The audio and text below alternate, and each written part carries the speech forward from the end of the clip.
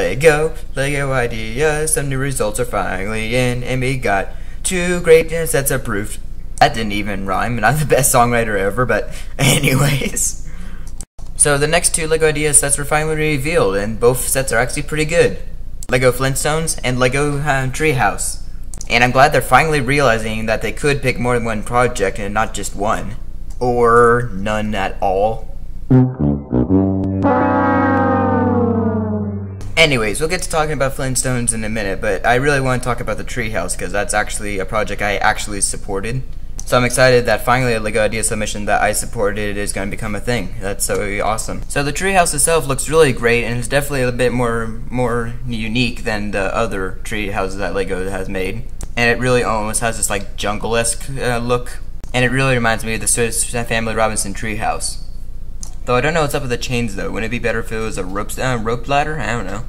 And I love these little individual treehouse rooms too. They look very homey. And the outside of it looks really cool too, complete with a little catwalk and bridge there.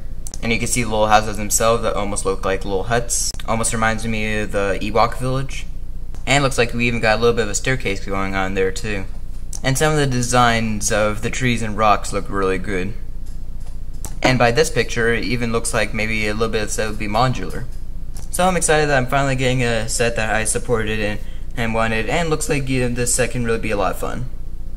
And hope that the finished model will be just as good. And then, okay, alright, I gotta give some attention to the Flintstones as well. Even if I myself don't watch Flintstones much, I do think it does look like a good little set actually. The little vehicle is fine. I do like the little hut design though, it's so cute looking. And the inside is just as good as well. And the living room looks like it's made of natural elements, but you can still use it as a normal living room at the same time. And I like the little TV. Nice. I also like this little welcome to Bedrock sign because Bedrock is one of those words I think of when I think of Flintstones besides Bam Bam and Yabba Dabba Doo. And the minifigures are pretty good too, and it looks like we pretty much have almost all of the Flintstones gang. And a lizard. So yeah, so this one looks like a fun and cute little set as well. I definitely do like both these sets and I will be looking forward to them. Yabba Dabba Doo! Anyways, so what do you guys think of these 2 sets? Let me know in the comments down below, and if you enjoyed the video, hit me with that like.